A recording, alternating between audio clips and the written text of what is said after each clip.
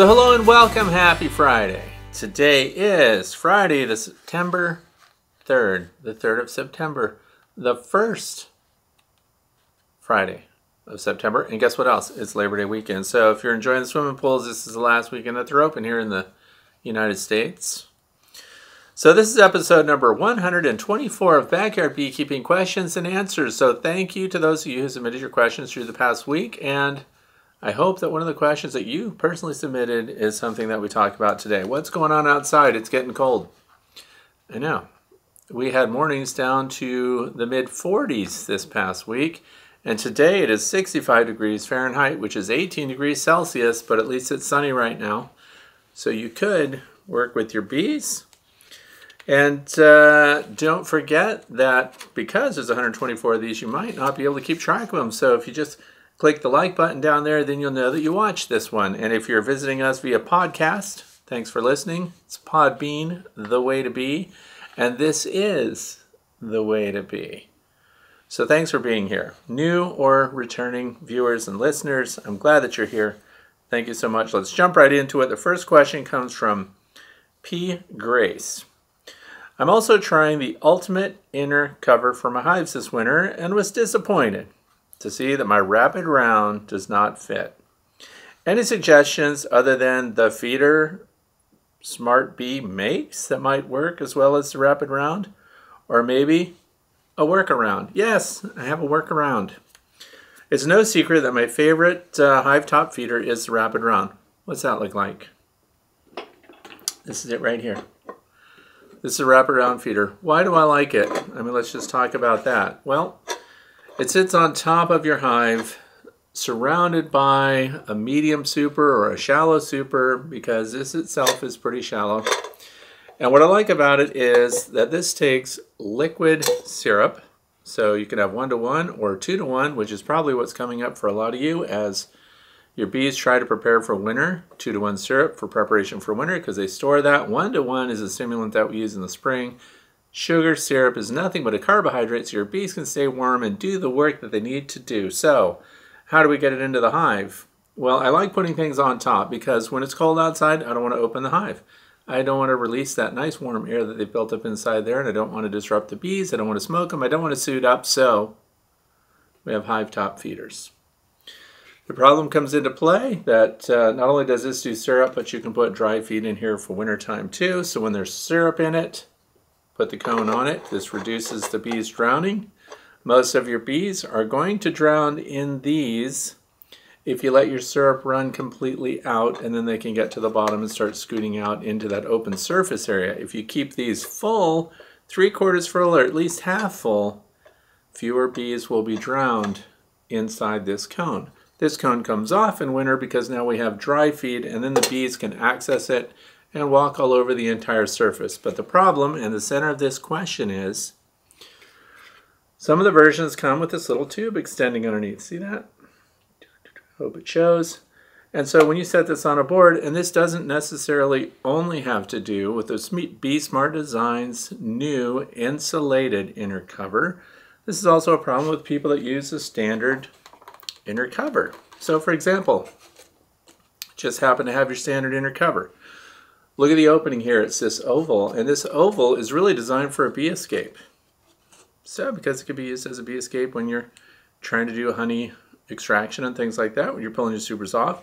But when you take a rapid round like this and put it on here, not only does it not go down in the hole, it stands up, and therefore the bees now have access to this upper area. And what will bees do with that space? Exactly what is indicated on the surface of this interior cover. They make their beeswax all over the place and they fill their spaces, right? So what can we do to put a rapid round like that on here? This is very simple, and when some of you see this, you're going to be like, why didn't I think of it? You just get yourself a normal pine plank, any other wood that happens to be hanging around.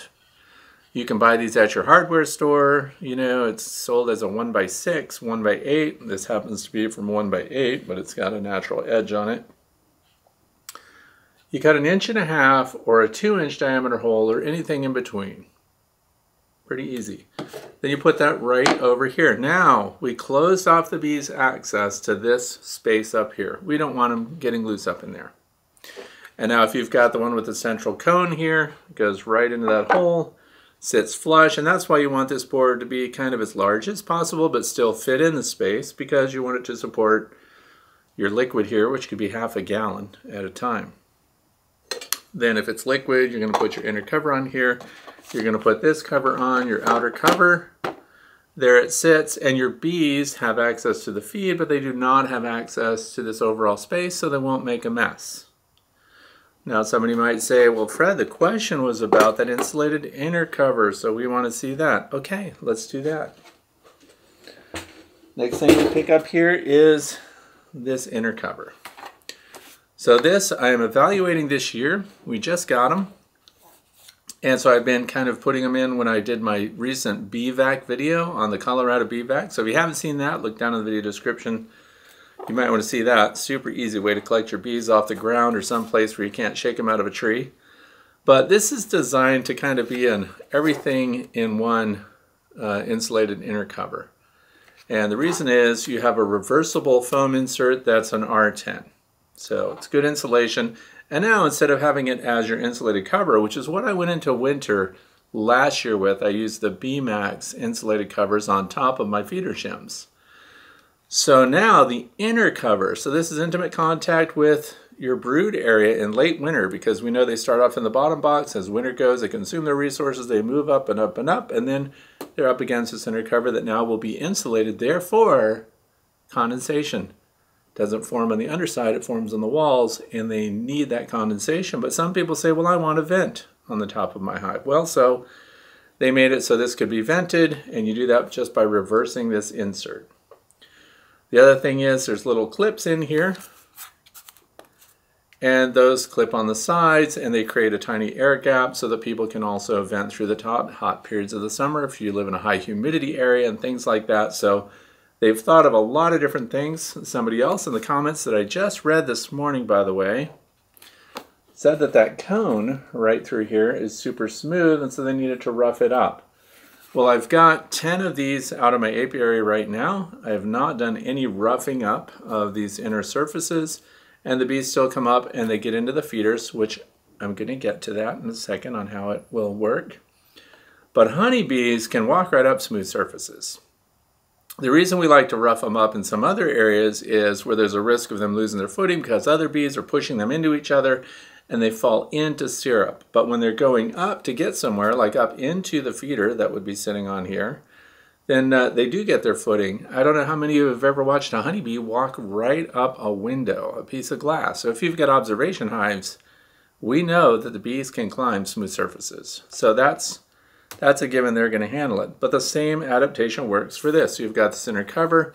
If you're not using this access hole for the bees to feed, then they include a little black cap right here that closes that off, so then it's just an insulated inner cover with no feeder on top.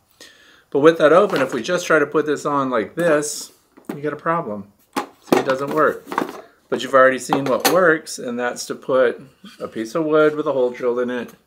3/4 inch is more than enough. You center it over the hole, just like that.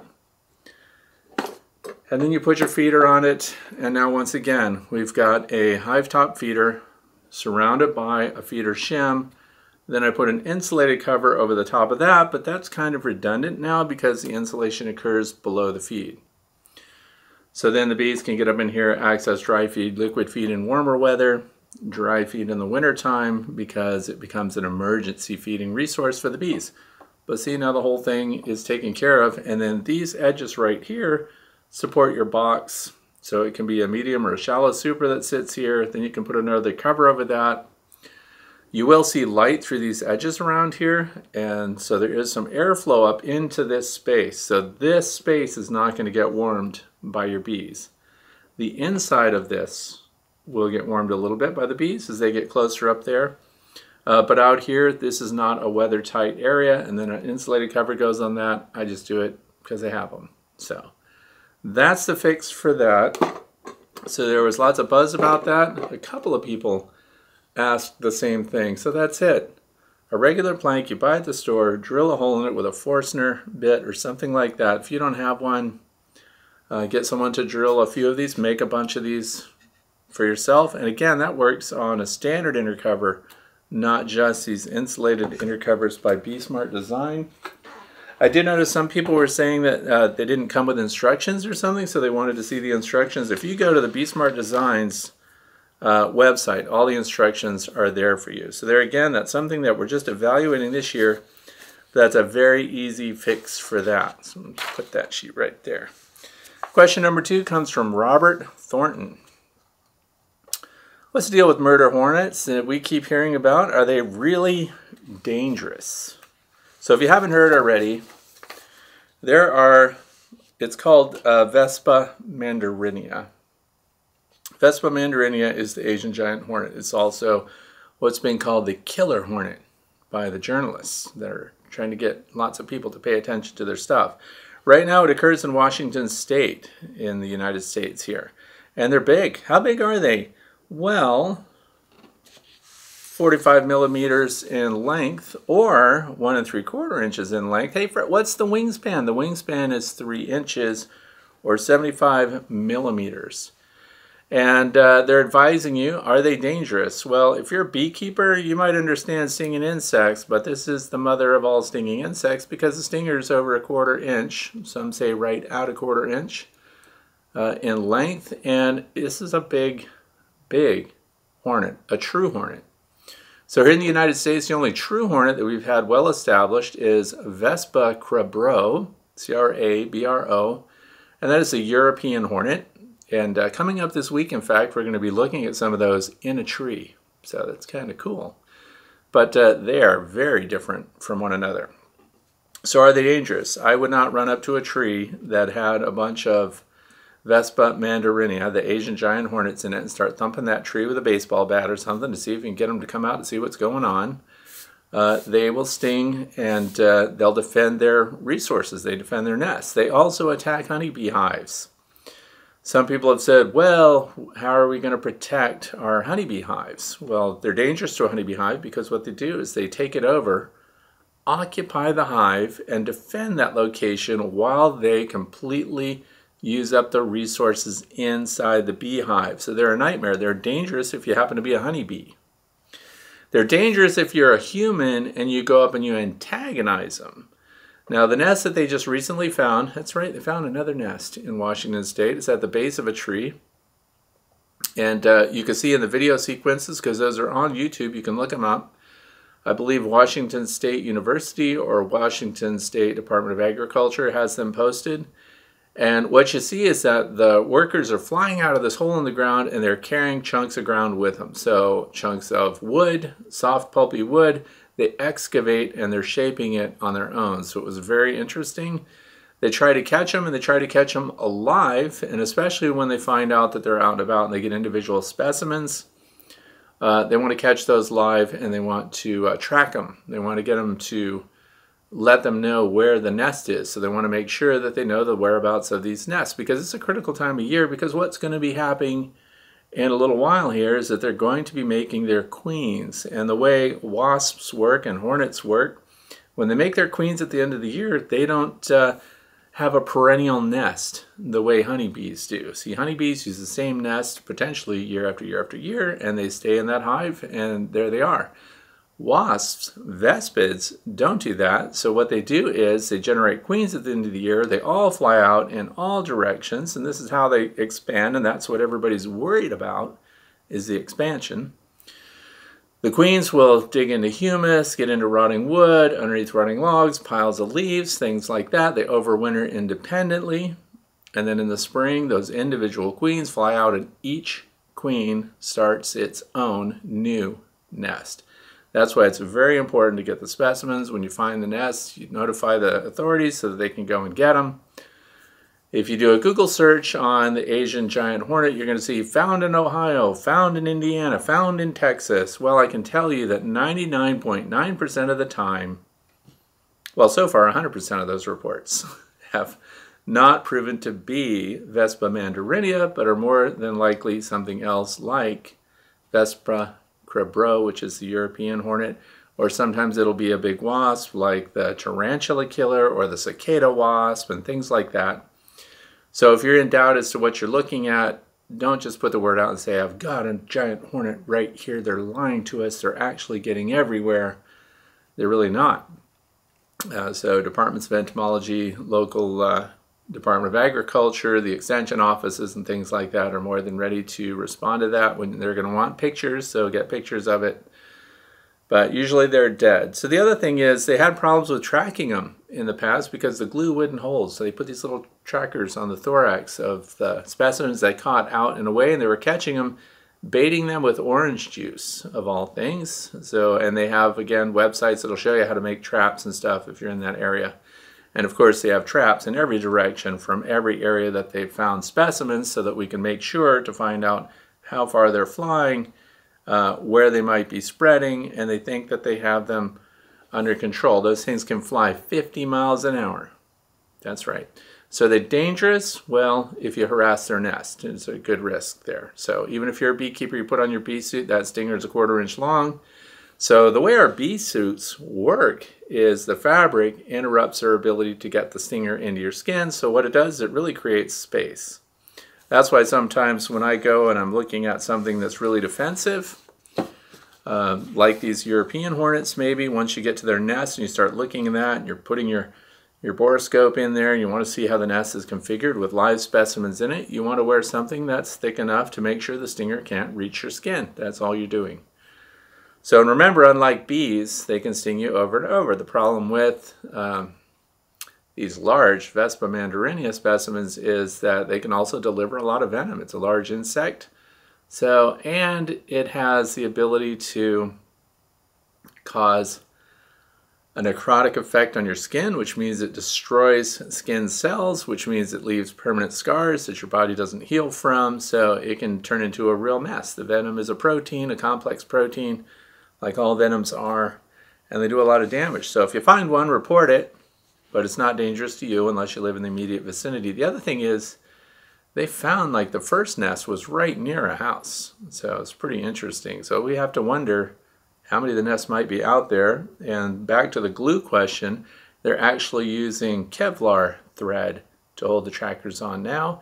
And they find that when they revive them after they've knocked them out with CO2 or whatever they're using, then they get that Kevlar thread on there with a little tracking device, and they fly off as if it's not even on them. So they've got that solved. They can track them, and they're on top of it. So that should answer that. Like a lot of things, they're dangerous if you harass them. It's not something you have to be really worried about, although some beekeepers in that area might be wondering, how do I keep them out of my hives? How do we keep them from exploiting my bees? Well, I can say, now keep in mind, I don't have any specimens to evaluate, but looking at the physical dimensions of the body of the Asian giant hornet, if you had one of these little hive gate systems on your hive, it's not to use that to promote the hive gate, but these are things that I think about when I'm looking at ways these might be used. They can't get in through that opening at all. So could they hunt your bees out and about? Sure. But they can't wholesale converge on your hive, invade the hive, take it over, and then exploit the resources while they defend that position, and then later, of course, attack subsequent hives. So something like that, a tiny entrance reducer of some kind, a screen on the front, for example, that your bees can pass through, but the hornets cannot. So if you look them up, you'll see physical dimensions of the size of their head and things like that. But they're really inadequate in their physical description of the adult hornets, because I was looking specifically for dimensions on the thorax itself.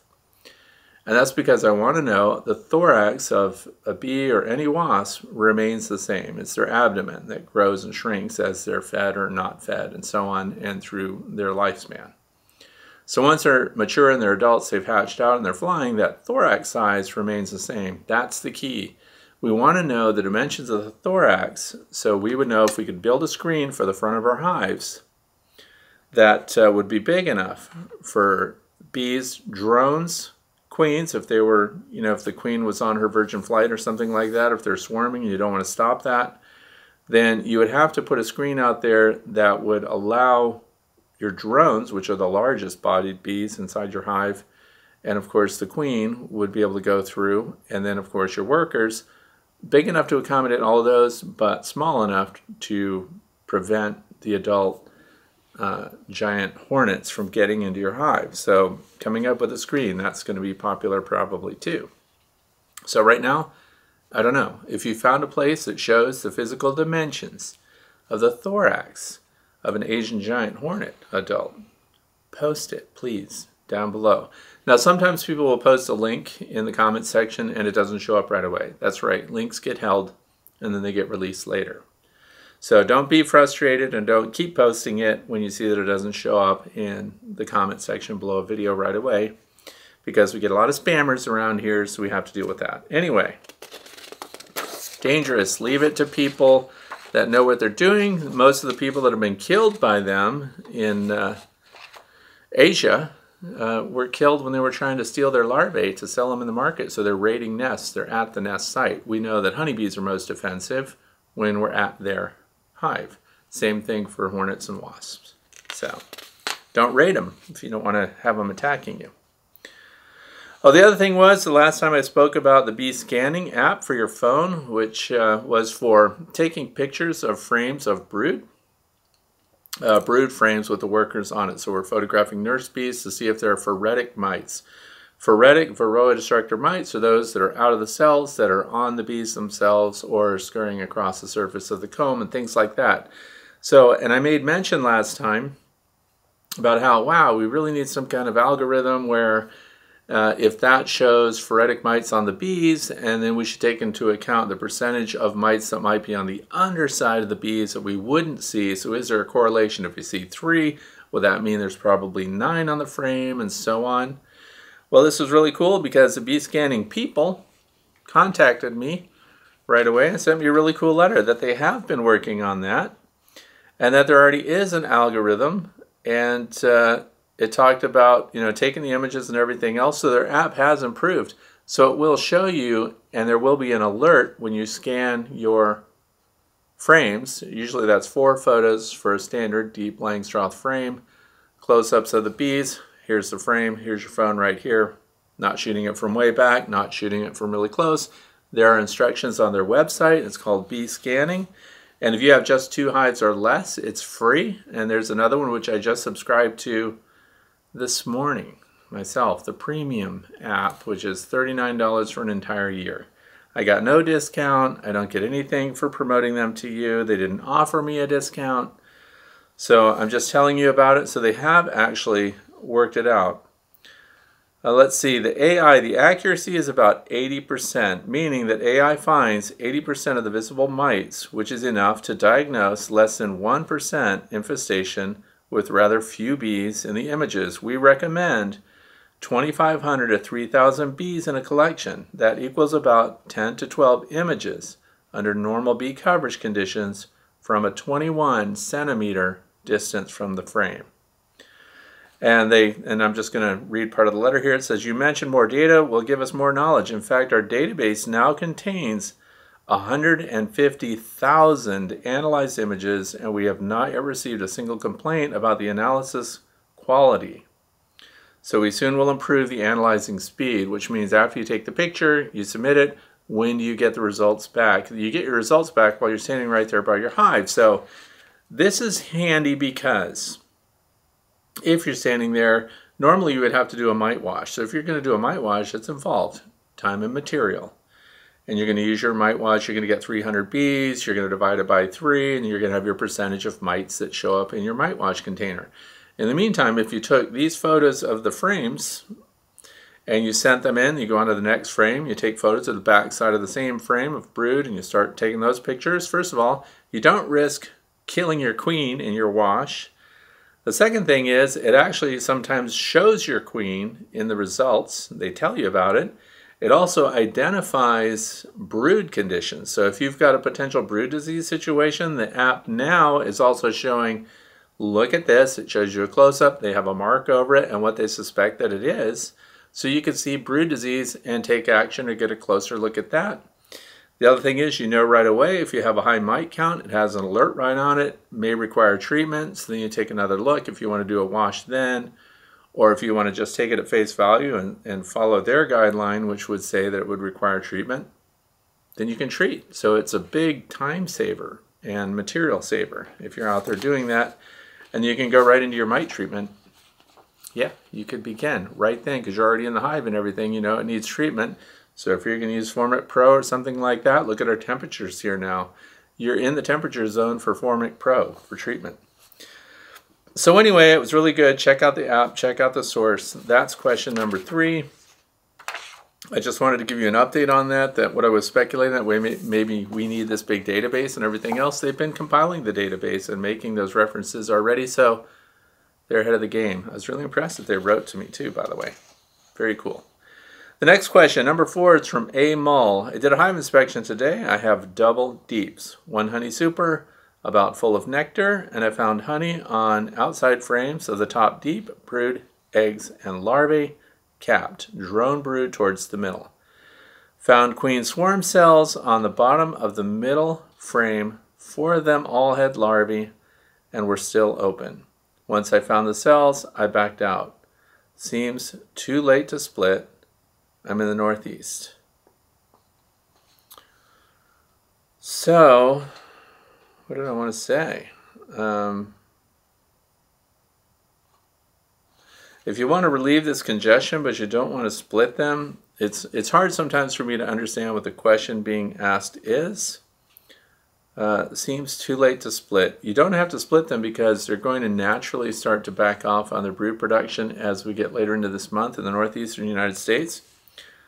But one of the things that you could do, and this is something I highly recommend going forward, is that people get nucleus boxes and have them handy as resource boxes, because here's what you can do in a time like this if you want to stop these queen swarm cells which are in production, right?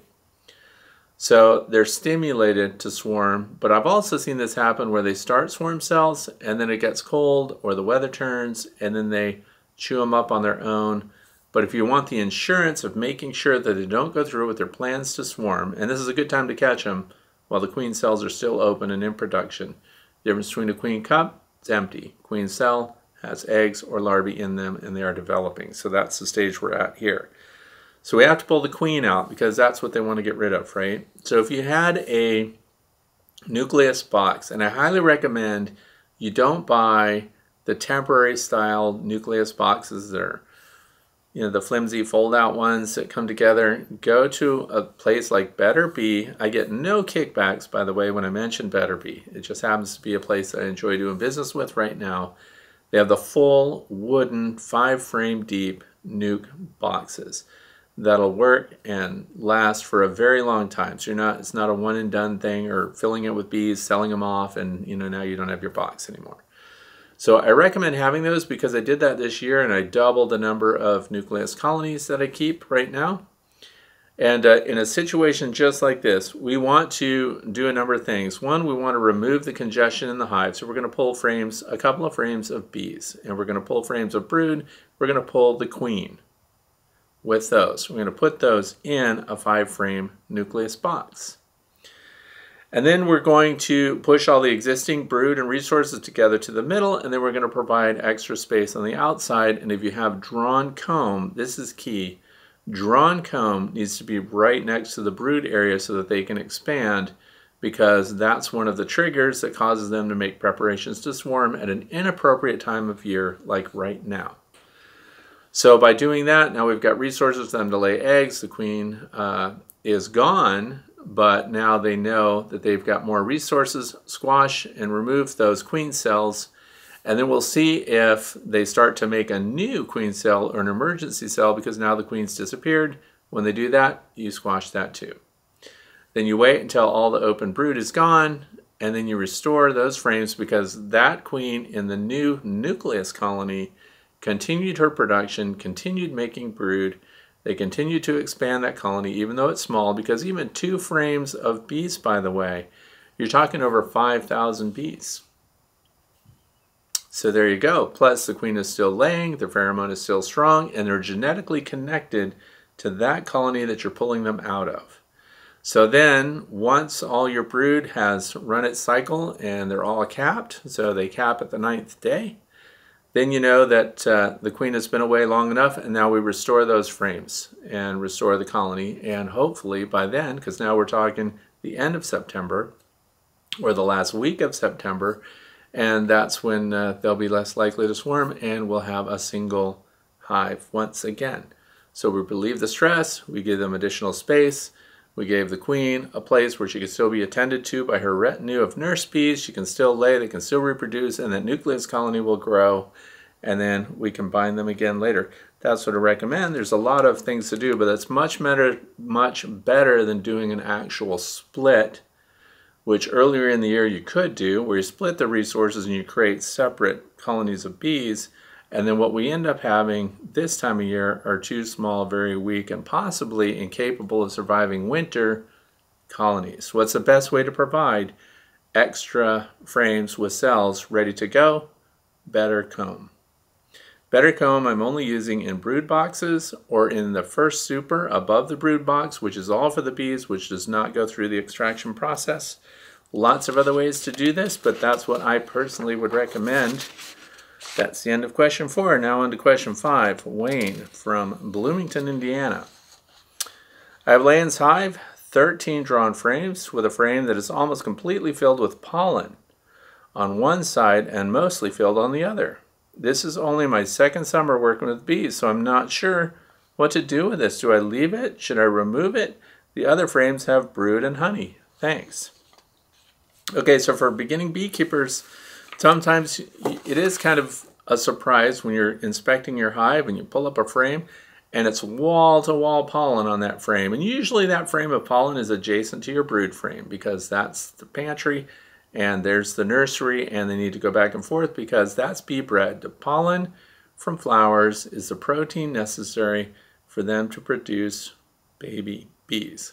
And so we're going to go into fat body bee production later on, and do I leave it or do I remove it? You definitely leave it. That's a fantastic resource, especially this time of year. So if you've got a frame full of pollen, that alone, even if they brought in no more, will produce a frame of brood from start to finish. So I would definitely leave it. So there you go. Leave your pollen. Keep that pollen. You get all that, they're good to go, and it's going to help them. It's going to keep the nutrition high at a time when they're going to produce those fat-bodied winter bees here in the next month or so. Question number 6. This is from Selena. Let's see. You are a fan of slatted racks. What do you think of incorporating them into the Long Langstroth Hive? So the Long Langstroth Hive that I have, and for those of you who don't know, it's a regular Langstroth frame, deep frames, and it's a horizontal format, and the frames just stack one after the other. And the way I've done it, there's a single entrance, and then we move along. Mine's 5 feet long, and so on. Slatted racks we put directly on the bottom board of a standard Langstroth beehive, and then the brood box goes on top of that. Slatted racks are designed to give them a little extra space under there, so it helps with the bearding that happens on the front of hives. And I can't always tell if there's a big reduction in the bearding, but it definitely provides more space for them.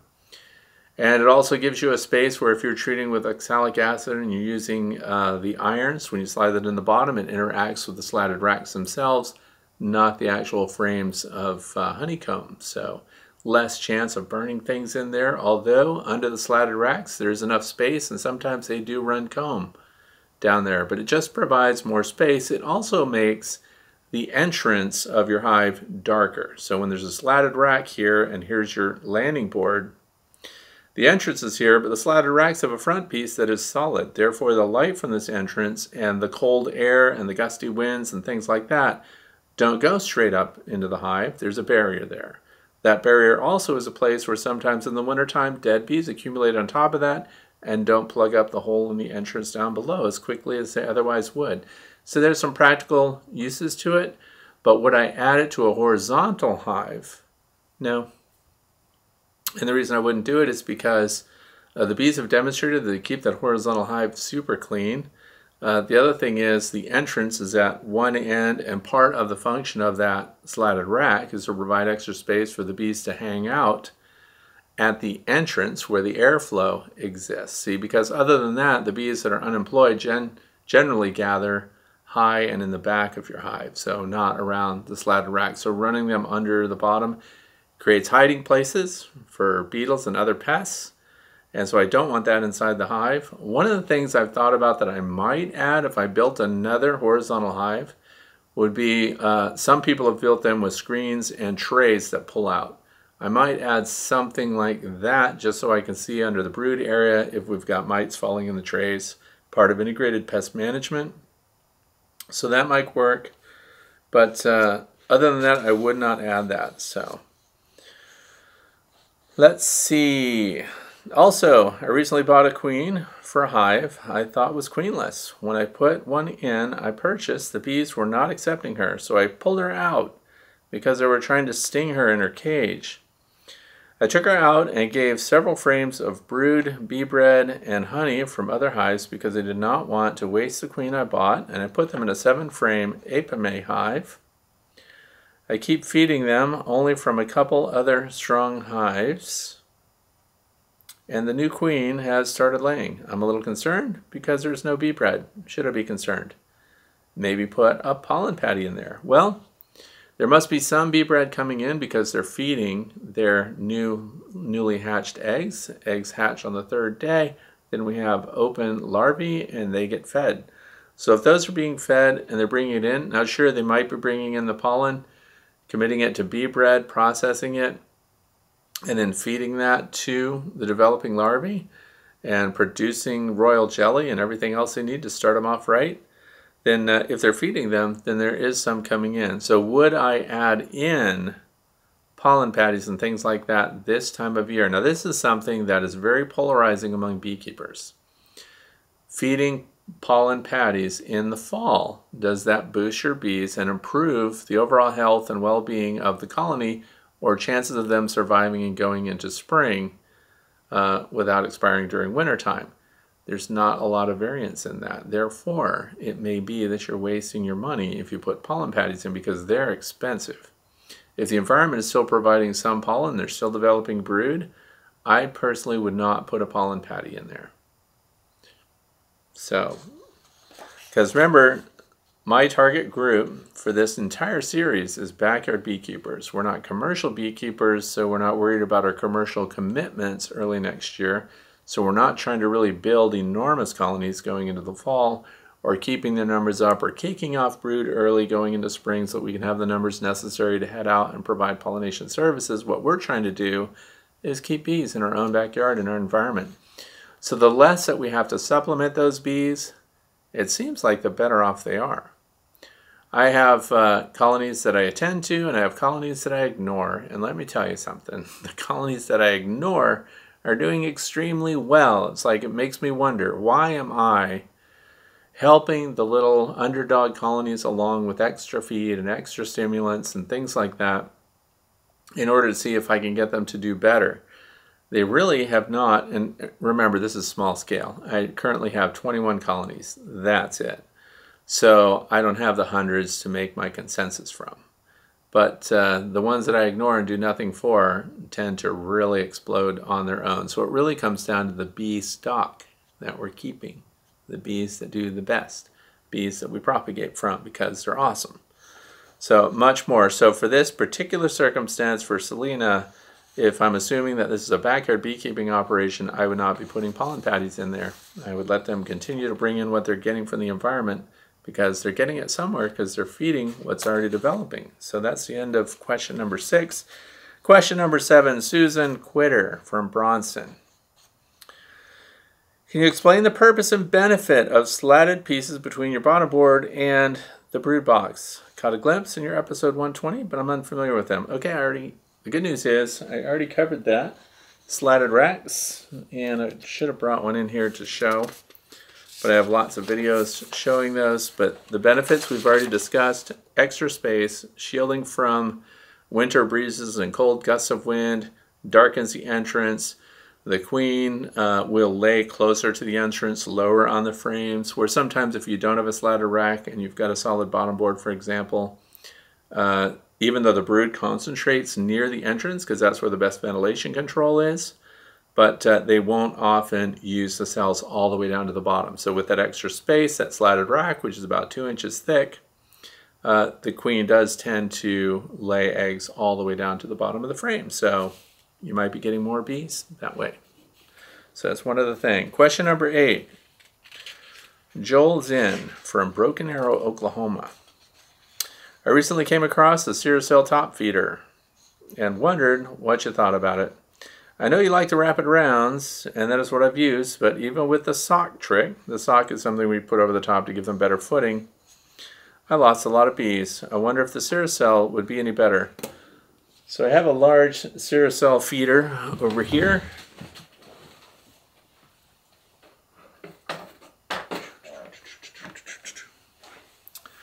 This is what they look like, and they come in 8 frame or 10 frame, and there's other variations of this, but this is the gist of it. This is a 10 frame ceracell feeder. This holds a lot of liquid. In fact, I'm surprised. Oh, I did write it on here. So it has a 2 gallon mark, which is to here, and it has a 1 gallon mark. That is a lot of syrup. And in general, it's going to hold more syrup than you need. Now, the other part of this is we have a wooden frame that goes around it. So this occupies an entire surface area for your hive. So you've got a ceiling surface underneath. The bees come up through here. They go down these edges, they access your syrup, and then they go back up and they go back in. And of course, just like we described with the other feeder, the rapid round feeder, you can leave this cover off in wintertime, and you can dump your dry feed in here too.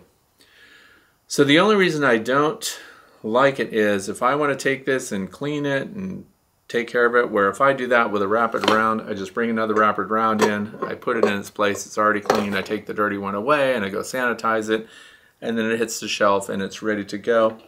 Just like over here, we have a bunch of extras. When it comes to this rig, they're more expensive, and the other thing is, do bees not die in it? Well, I have a member of our bee association that bought one of these, and he had problems with bees because they also access the corners here. So they come up, there's these little shields that keep them from floating out in your syrup, and piles of dead bees in these too. So it's a matter of what you want to do. If you want to have a wooden frame that is an integral part of your hive, the other thing is we have the underside of it here. When you put the wooden frame here, just know that they're going to attach burr comb and things like that to it too. So when it comes time to pull this up to replace it or to go and clean it or something like that, you're dealing with that attachment structure underneath. But some people like them. I personally don't, just because I can swap out the whole thing. These are handier, easier to clean. This one, if you took it out to clean it, then the whole thing is exposed, unless, again, you own another one that you can have clean on the shelf ready to go. So you pull this one off, you put that one in. When you're holding so much syrup, if they're not drinking it all, then the syrup spoils. So then you have to do something about that too. Some people add a little bit of bleach to it to extend the life of the syrup. Some people add a little Honeybee Healthy or some essential oil that keeps it from spoiling. The other thing is the free surface area on this. Free surface area on a rapid round. We tilt our hives slightly towards the landing board in wintertime, and some people leave it that way all year round, which I recommend you do, because even heavy rainstorms, we don't want the water to go in the hive, especially if you have a solid bottom board. So if it tilts forward a little bit, the free surface area on this one is not as long, right? So if it tips a little bit, the bees are still going to get most of the syrup out of it. If this is on your hive and you tilt your hive forward, the free surface area means that down here, you're going to be limited to the depth of syrup that you're going to put, and over here on this end, it's going to be very shallow. So we know that when the bees can get to the bottom here, on this one, this is actually better than the rapid round as far as the bees cannot get underneath of it and get out into the surface area and drown in the syrup the way they can with the rapid round. Because the rapid round, when you come to the bottom there, if the syrup is drained out on one side, the bees have a tendency to go out underneath that clear cup and out into the syrup, and then they get stuck and they drown. So from the free surface area, you would have fewer dead bees here, but here you would have less access to the syrup, because by the time they get down here to where they're using it up, you've got a bunch of syrup on the deep end, unless your hive is perfectly level. If it's level, that's defeated and a non-issue. These are just things that you can think about. Higher capacity, greater free surface area. Bees do not have access to float out either from the corners, so now your bees can go to the corners and use the deep end over here if they access it, because it's over here. So if you've got that set up for them and they can access this corner through the feeder, then that would probably satisfy the deep free surface area too. So maybe I just talked myself right out of that criticism, by the way, because I forgot about these corners. So yeah. Those are the comparisons, and it's a matter of, I don't know what these cost right now because I bought this a long time ago.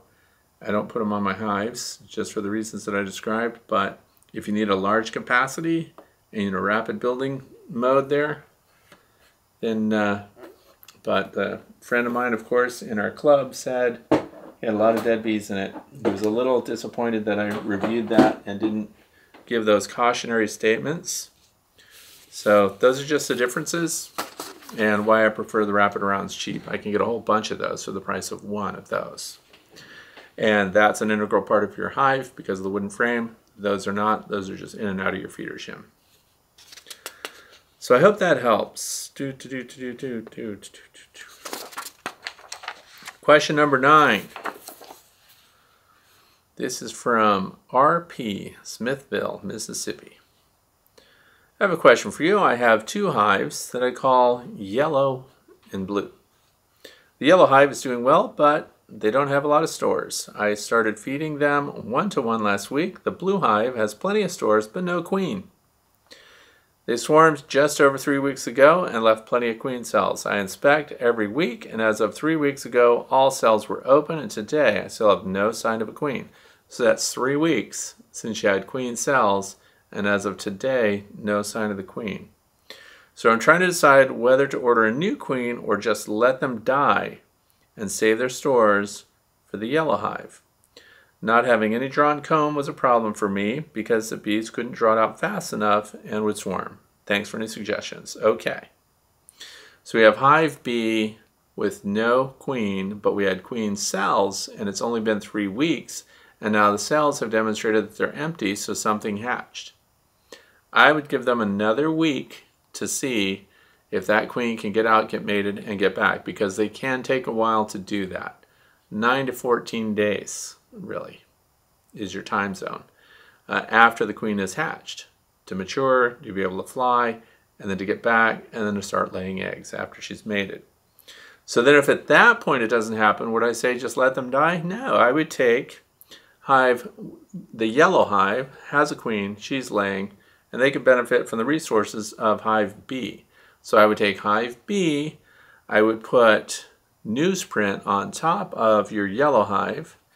I would cut little slats in that, spritz it a little bit with some sugar syrup, and put hive B right on top of that, and combine the hives, combine the populations, and then let them blend. And then that would go into winter. And for me, that has worked extremely well in the past.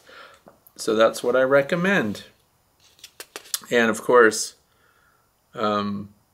if you see new eggs and everything in that hive, then you're still good to go, leaving them the way they are. But if you don't see eggs by the end of next week, combine them. Newsprint method. Oh, here's another one, number 10. This is from Jennifer. It says, I have a different issue. One of my hives was robbed out, and I tried to save it, but to no avail. As I was removing the robbed out hive, the robbers started to go after my other hive. I overnighted a couple of BeeSmart robber screens and put one on. Overnighted, so I had them shipped in overnight. It seems to be working, but I cannot tell if the activity is continued robbing or something else. I'm noticing bumblebees trying to enter the small entrances of the robber screen, and bald-faced hornets and yellow jackets. My bees are fending these intruders off, and there's very little wrestling on the landing board recently, but I'm still worried. I have each entrance open approximately 1 inch. Should I close one side or just keep both entrances small? And no robbers, and do robbers still rob out hives even with the BeeSmart Ultimate screens on? They sure can. It's just tougher for them. So this is one of the most recognizable emergency robbing screens that everybody gets and puts on because they're cheap, they're plastic, they're available. You keep them on your shelf. I have a whole bunch of them, and these little push pins on the top, they stick right on the front of your hive, and then you put push pins in to hold them in place while they do their thing. So when you close off your hive, you still have venting through the front. So the robbers come and they hit this, they don't know what to do. But then you're opening these top pieces, see? And the resident bees come in through the back, they go up through the top piece, and they go out and they go off and do their thing. But when you're looking at your hive and you've already put one of these on, how do we know if the robbing is continuing or if now these are just the resident bees doing what they're doing? And the yellow jackets and the bumblebees, but yellow jackets, the wasps in general, this is the time of year when their activity, their invasive activity, starts to become really enhanced. You really see them pinging on all of your hives.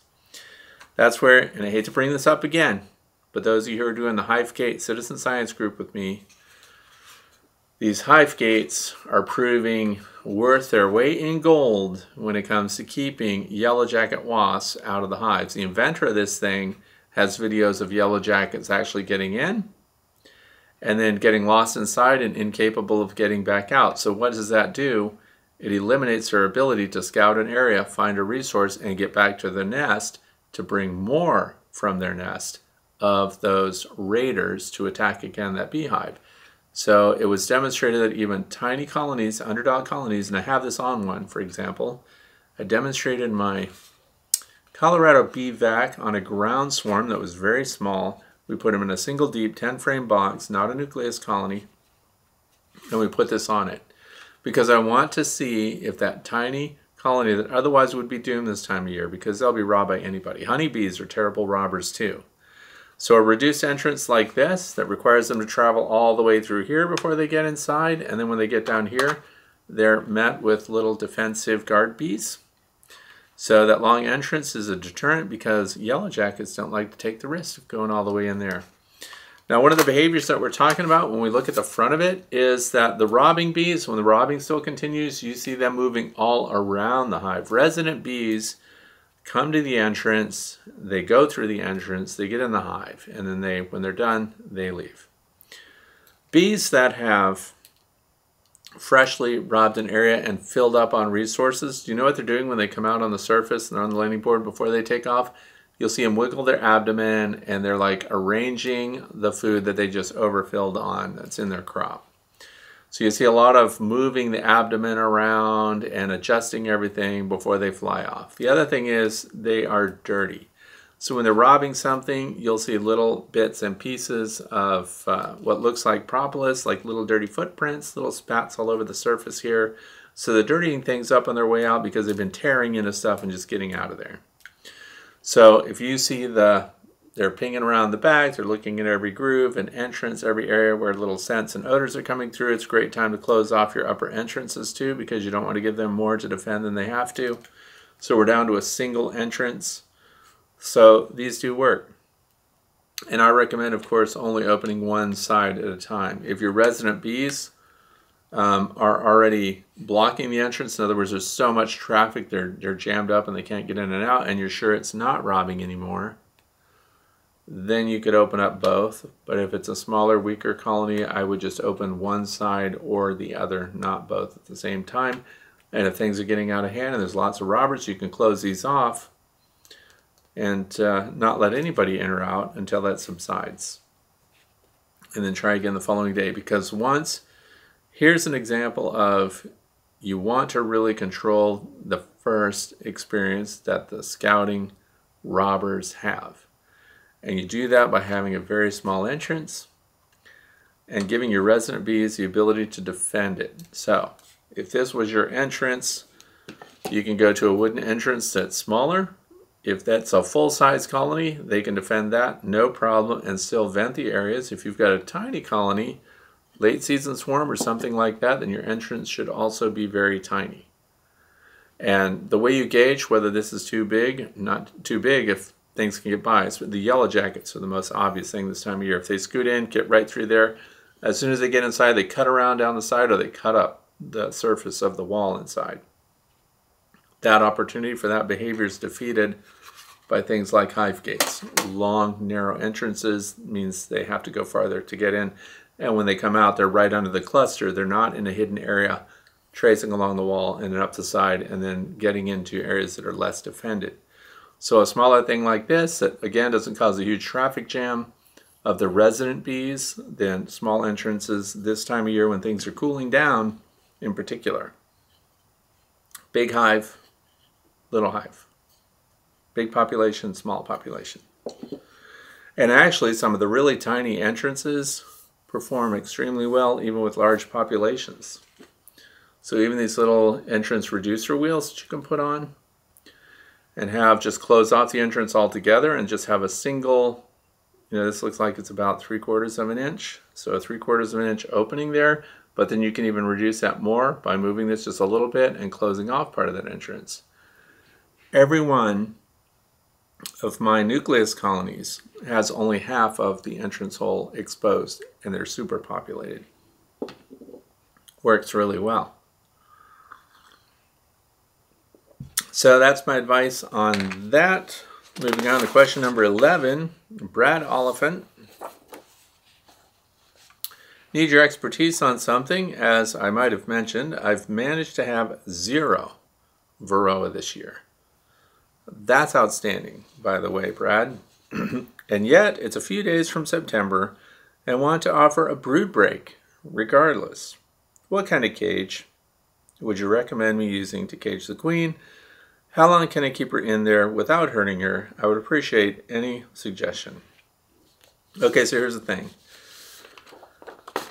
The first thing that hits me about this question is 0 mites, but I want to do a brood break. If you have 0 mites or low mite counts or your mites are fewer than 2 per 100, so less than 2%, I wouldn't be doing a brood break.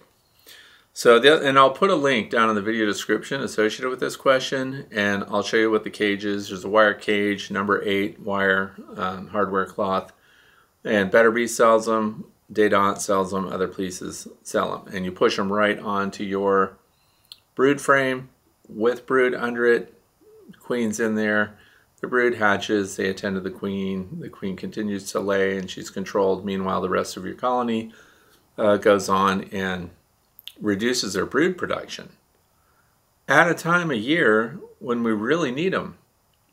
So this is actually a terrible time of year to be interrupting brood as a means of controlling varroa mites. And if I had 0 mite counts, I would not be doing it. For every day that the queen is not laying her eggs out and around on that frame at the other end, on the other frames in the hive, you are losing more than 1,000 new bees a day. So the trade-off is pretty big because in order for a brood interruption to be meaningful as a mite control, that's going to have to go for 10 to 14 days. So if you look at the other end of that and you didn't have a mite problem to begin with, interrupting them for that length of time, I think this time of year is a mistake and not something that I would do. But anyway, the cages are 4 inches by 5 inches. So the queen's got lots of moving area. She's going to continue to lay every time one of those new ones hatches out. But of course, by the time she lays eggs, she'll fill the area. Keeps her pheromone in the hive. Keeps the nurse bees actively taking care of her. So your queen's queen, right? She's good to go. She just doesn't have access to the rest of the colony. Personally, I wouldn't do it. For the reasons I mentioned. Now we jump to number 12. Yvette. Can you please give me a tip on what to rub on my hummingbird feeders to keep the bees away? I tried peppermint oil, olive oil with garlic, and tea tree oil, and none of them worked. Here's what I would recommend that you put on your hummingbird feeders to keep bees and wasps from also feeding at them. Nothing. Instead, I'll talk about a different style of hummingbird feeder. A lot of hummingbird feeders are bottles that are up like this. And those bottles, of course, keep this reservoir full of nectar for your hummingbirds so that they can come and they can get into the little fake flowers and stuff and they can get the nectar out. And this particular this one has a water trough area in the middle that acts as a moat to prevent your ants from getting in there. But here's what I say to do. Get a different style of hummingbird feeder. This one just has the reservoir. I would fill this feeder up to within a 1/2 inch of the top. And guess what we just did? By putting your nectar-free hummingbirds less than a half inch or more than a half inch from the top, and that's overkill, the hummingbirds can still get to it. Your bees, your bumblebees, and even the ones with the longer tongues can't get to that to drink the nectar. So you solve your wasp and bee problem. You just have to get a different style of hummingbird feeder. This one is by Aspects Incorporated, A-S-P-E-C-T-S Incorporated. Nothing to do with those people, but this will hang. And this is a common question they get. The bees are all over my feeder. If you're a good neighbor and you're a beekeeper and your neighbor loves hummingbirds and your bees are all over their bird feeders, buy them some of these and give them to them. That will go a long way to healing issues between you and your neighbors, but the ones with the bottles on them that keep the reservoir full, that keeps the nectar up near the surface so the bees can access it. Get it below, away from those ports where the bees feed, or put little port extensions on, make those thicker. So if you can modify something, if you're handy, and you can do something to make those little flowers that they feed from a little taller from the feeding system itself, then you've also satisfied that, and your bees can't reach it, and the hummingbirds can. So rubbing all the repellents and stuff, I think, is a waste of time. So mechanical. Let's think about how long are their tongues and what can they get to, and let's make sure the hummingbirds can, but the honeybees can't. Next one, roachless. Do you know roughly how far bees will fly before defecating? I'm worried about the position of my hives. There's really only one good place in my small yard for them, and that is 2 or 3 meters, about 10 feet from my neighbor's washing line. Ooh. And on one side and parked cars on the other. The bees would have to fly up and over a high fence first, but I don't want to cause issues for my neighbors. Well, the only time that bees defecating is an issue, when it's really messy, is when they've been confined to the hive for a long period of time, like wintertime. They can't fly, it's too cold, they do what's called cleansing flights, and that's where you can see your bees fly out and they're going to eliminate sometimes the minute they get out the door, and that's why you see these little brown streaks everywhere, you see brown spots in the snow and everything else. But when that happens, it's been my observation that the bees are doing all of that within 10 feet of the hive. So the minute they get out, they've been holding it. You know, they've been in traffic. They've drank a whole bunch of coffee, they ate a bunch of bran muffins, and then they find out there's a big line at the bathroom, and then by the time they do get to the bathroom, well, you know it doesn't take long for everything to make its way back out of them. Same thing with the bees.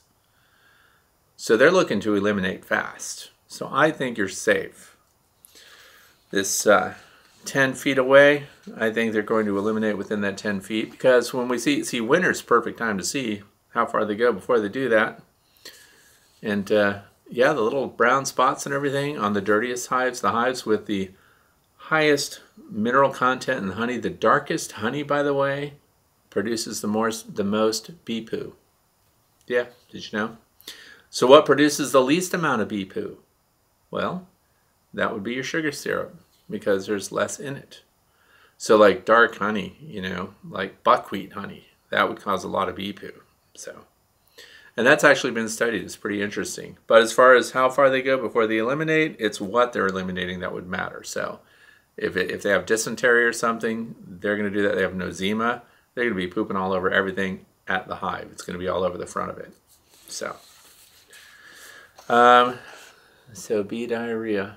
Yeah, it's only in winter that's a real problem. Summertime, this time of year, and they're taking in nectar and everything's healthy. They can fly every day, fly as much as they want. Then their elimination, first of all, is very small, and chances are it's very clear. So you don't have to worry about it. I think we're okay. That was the last question of the day, so hopefully you didn't forget to click like over here if you're liking everything. The other thing is, this coming week, we're going to be looking at the Vespa Crabreau, which is the European hornet. I have them in a tree. I'm going to get a really good look at them, and I'm going to try to give you a really good visual and audio experience. We're going to look right at them. I'm going to get right in there. The other thing is, this time of year, wasp nests are getting bigger. So they're at their peak. Their population is peaking. And that's why they're so strong. That's why they can attack your beehives and everything. So you might want to be aware also when people call and say, we've got bees, would you come and get them? A lot of beekeepers don't want to get them this time of year because if there's a swarm, you know, what good is that going to do you to bring them in? Number one, you're bringing a swarm that doesn't belong to you. It's not your area. So if you've got a separate yard to keep them in, that's what I'm doing this year. I'm not bringing them to my apiary. But oftentimes it's not bees, it's wasps, it's hornets. So it would benefit you to get a collection of pictures together of what those things should look like and sending them to people that are telling you they've got wasps. Well, they've got honeybees when in fact they're just going to be paper wasps or something like that. So, and the nests are big. I just found a huge yellow jacket nest. It's like this. So I'm looking at ways to preserve it because I want to add it here to my background because it has all the galleries in it. Very interesting stuff, very cool stuff. So lots to look for. And the wasp populations are going to be robbing everything. Also, if you have questions and you're watching this and you need your question answered right now, you don't want to wait till Friday. So join the Way to Bee Fellowship. So if you go to Facebook groups, The Way to Bee, you'll find it. And answer a couple questions. How'd you hear about it? Why do you want to be there? And we only accept friendly beekeepers that don't tear each other apart and get mad and all arrogant and everything. So good place to get your questions answered day or night. It's a very good fellowship there. And I'm glad they're doing so well. So that's it for me today. Thanks for watching, and I hope you have a fantastic weekend. So thanks again. Good luck with your bees.